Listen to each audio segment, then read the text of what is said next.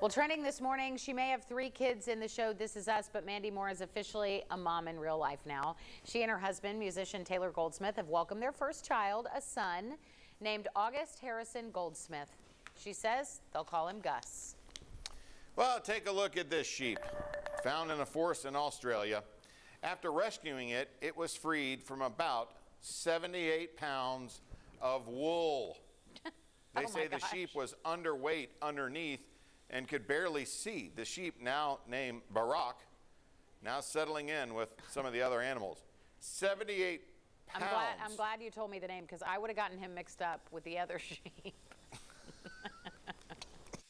All right, so? Gave us a fake name again. Again. Not shocked. Yeah.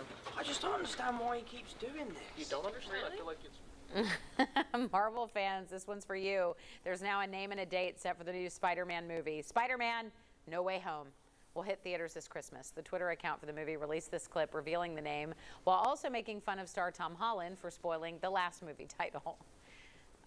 This is going to be fun. I actually love superhero movies, but I don't always watch the Marvel ones. I watch the classics like Batman and Spider-Man and Superman. The reason I like the Marvel ones, and I think you would, is because they throw a lot of humor into them. Yeah, that's true. Yeah.